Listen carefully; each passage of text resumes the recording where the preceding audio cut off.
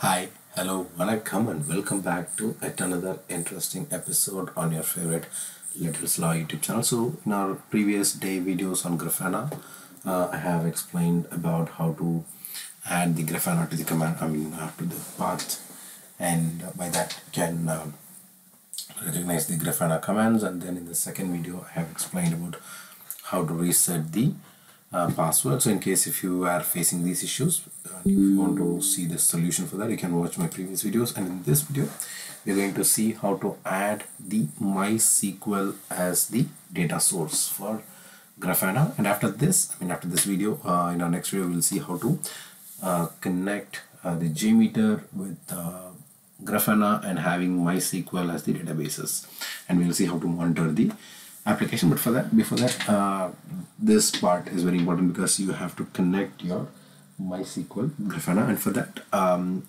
here we have the add your first data source, and by clicking on this, you can choose the data source. And before we move on to this video, this is me, Athan Shanmugam. I welcome you all to our Little Slaw YouTube channel. Please don't forget to subscribe to our channel if you haven't subscribed it yet. And if you have any comments or any feedback, please do add that in the comment section. And don't forget to share this video with your friends.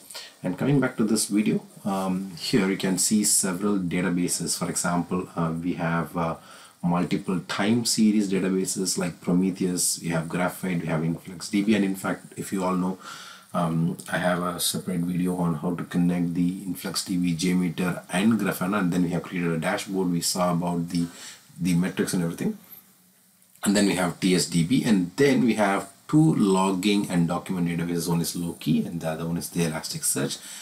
And then we have distributed tracing, which is Jagger, Tempo, and Zipkin. And for profiling, you can use Grafana, Pyroscope, and Parka. And for SQL, we do have MySql. So in this video, I'm going to show you how to connect our Grafana with MySql. So just I've clicked on the MySql, and here you can see I have the MySql name, which has come by default. And then in case if you want to select this as a default database, you can choose this, but if not, you can just unselect or uncheck this button. And for connecting the MySql, you have to use the localhost 3306, and that's the host and the port number to connect the MySql.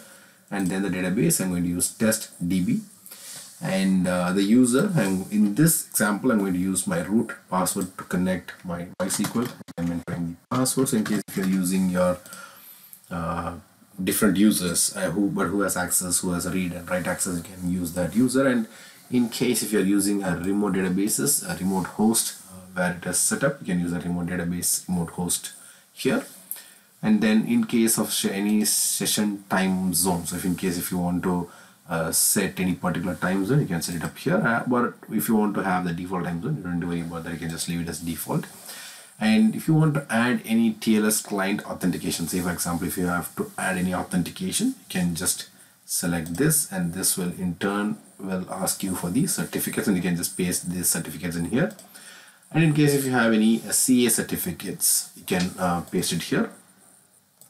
Or else if you want to have any TLS verification, then you can add that here. And if you want to skip it, and then the connection limit, so you can have a maximum of 100. So when I say the maximum of 100 open connections to the databases, which is you can open 100 connections, and more than that will be in the queue, and that will be the maximum limit that you can use, or maximum number of connections you can establish from MySql to Grafana, from Grafana to MySql, and vice versa.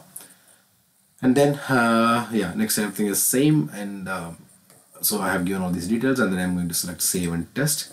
So this will select me, so you can see here the database connection is okay. So only if it is in green and if it says database connection is okay, it is, you can assure that you have set it up correctly, and then I have saved and test. And then coming back to the top of the screen, you can see on the right side, you can either do build a dashboard, or you can either click on explore data. So for now I'm going to click on explore data, and once I click on explore data, it will take me to this particular explorer screen where you can see the databases in here.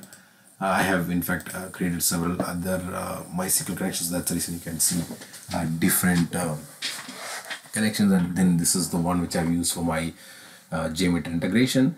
So for now, let's have this MySql connection, and here you can see what are the other data sets I have, or other databases I have, tables I have in my MySQL. I have MySQL performance schema, sys, test db world, and then if I choose this geometry matrix, that's what I have built for this particular option.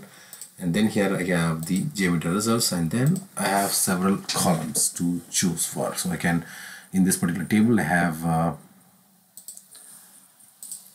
star, so which will choose all the metric, all the tables and all the columns and rows. I have the error count table, or error count column, where you can see only the error count. And in case if you want to see the ID, you can just select this ID. So for now, I'll just choose the star button, and then in the aggregation, I can choose average or count. So instead of group by column, I can group them by error count. So you can add several options here. So it's just, you can give a lot of customizations, and then in case for aliases, like in case if you want to add any aliases, you can even add that as well.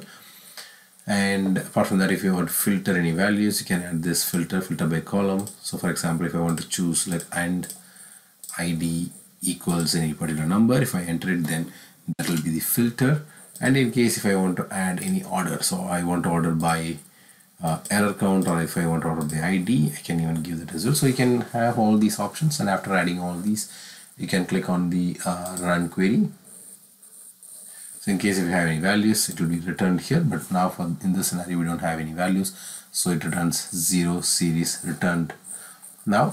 And then in case if you are better, if you find yourself better in giving the queries, you can very well directly go to the code section on the right side corner. You can just click on it, and then you can enter the code directly, and you can find the value. So this is how you can efficiently use the MySQL connection with Grafana. This will help you to filter, this will help you to find a lot of data in terms of monitoring. So with that, I come to an end of this video, and we'll see in our next video that on how to connect, how to use JMeter, MySQL and Grafana for monitoring.